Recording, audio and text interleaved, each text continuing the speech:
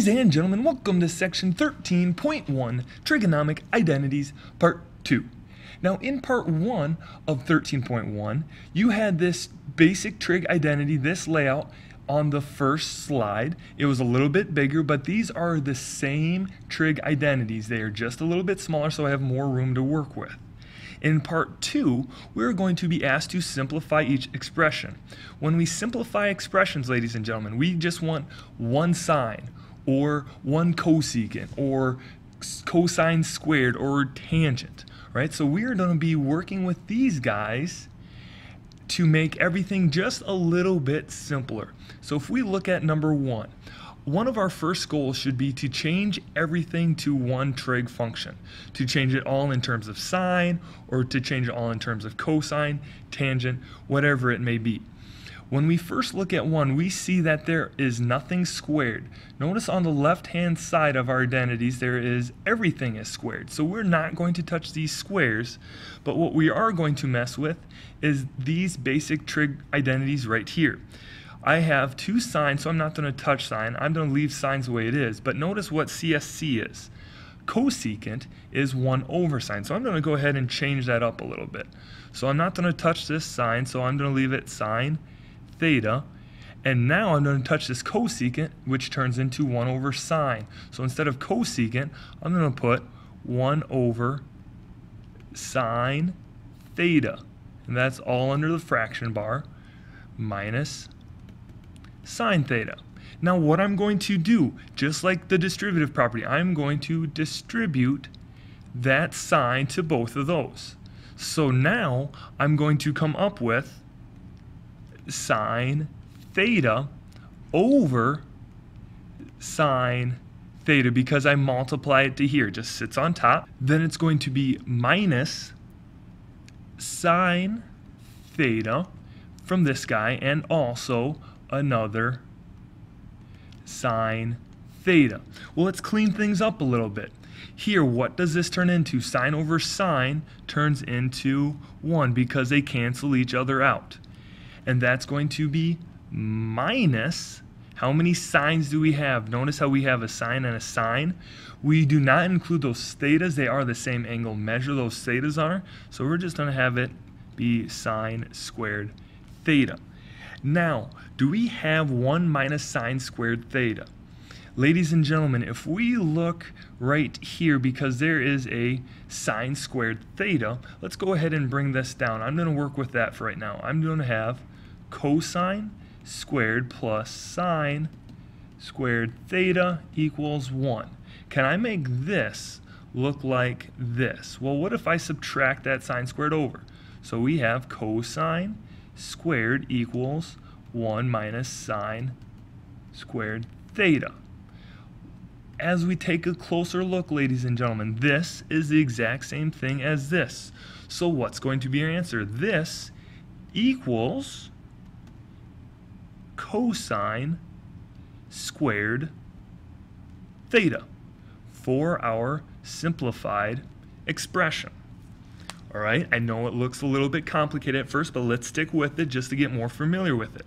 Number 2, now we have sine times cosecant over tangent, or cotangent.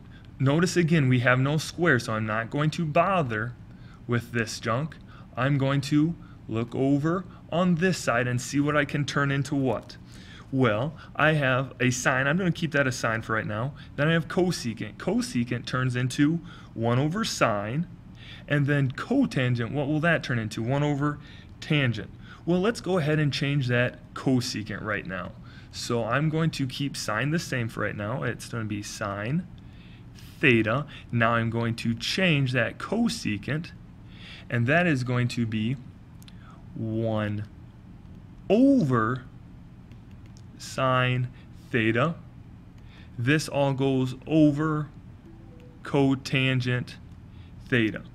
Now let's clean this top up a little bit because I can multiply this through to come up with sine theta over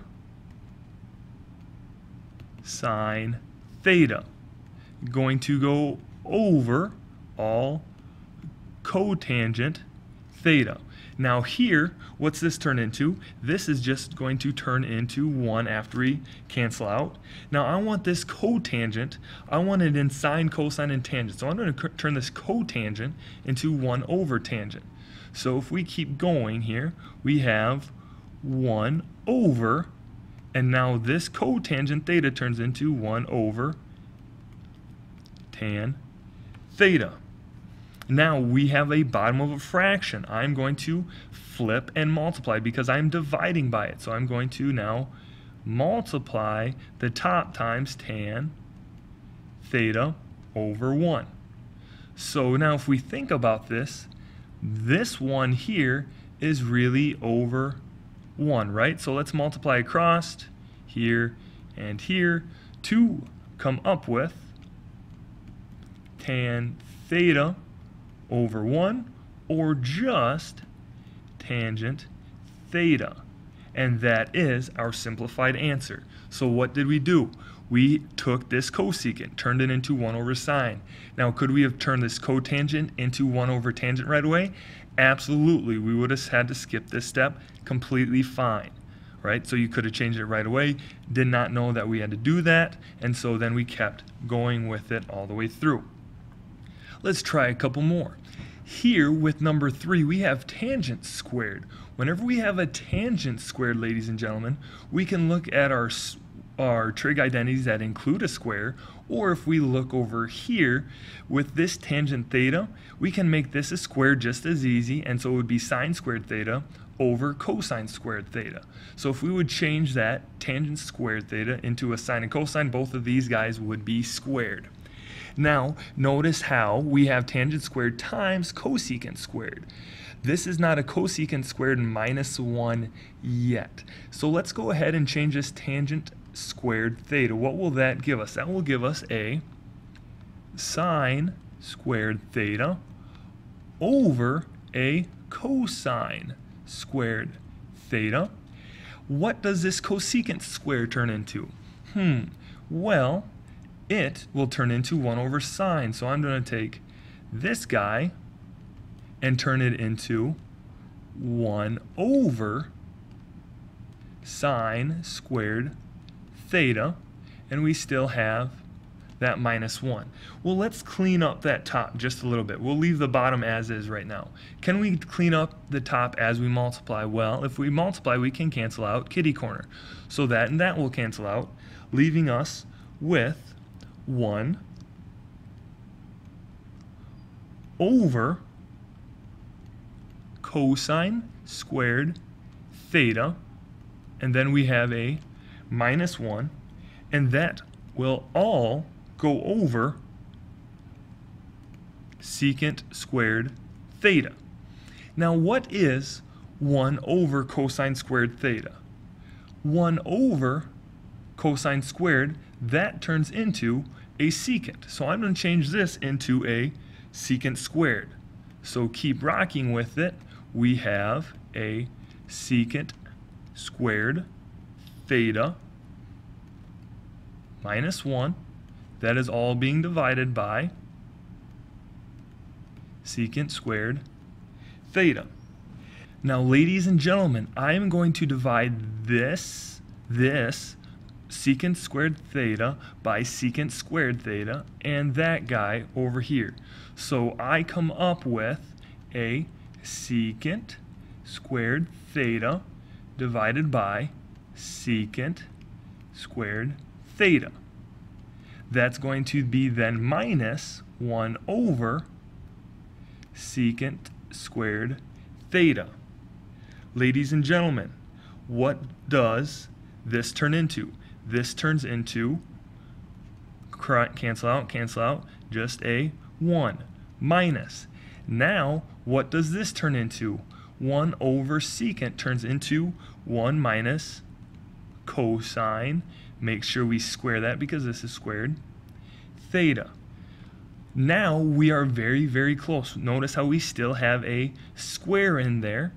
So we look for cosine squared again. Here's no cosine squared, no cosine squared. But what if we look up here? I'm going to take this guy and play with it a little bit. So if I go cosine squared plus sine squared theta equals 1. What's going to happen if I subtract that cosine squared to the other side? It's going to be sine squared theta equals 1 minus cosine squared. Notice 1 minus cosine squared I had right there. So this guy is going to turn into just a sine squared theta. So ladies and gentlemen, this whole thing turns into a sine squared theta. Stick with the process and you will be all right. Let's try one more. With 4, notice we have secant over sine, and then we have 1 minus cosine squared theta. Well, if we jump up to problem 3, what did this 1 minus cosine squared theta turn into? That turned into a sine squared. So I'm going to change this guy right away into a sine squared theta. And now if we watch some magic happen here, because we're going to take that times secant theta over sine theta. Now this is on top, ladies and gentlemen. We are multiplying here, so we have cancel. There's still going to be 1 sine theta right here. So if we multiply across the top, we come up with a secant theta times sine theta. What does this secant turn into? Well, if we look over here, secant turns into 1 over cosine. So now we have 1 over cosine theta times sine theta. Keep multiplying. This sine theta stays on top, right? Because it's over 1. This cosine is under 1. So now if we multiply, we're going to move down here. It's going to be sine theta over cosine theta. What does sine over cosine turn into? Well, we're in luck because sine over cosine turns into a tangent. So we have tangent theta, which is our simplified answer. So again, ladies and gentlemen, we are trying to simplify these expressions into tangent, into sine, into cosine, into tangent squared, cosine squared, tangent squared. Stick with the process, give it some effort, give it some time, be patient with it, and you can handle it. I promise you that. But that was section 13.1 Trigonometric Identities Part 2. Good day.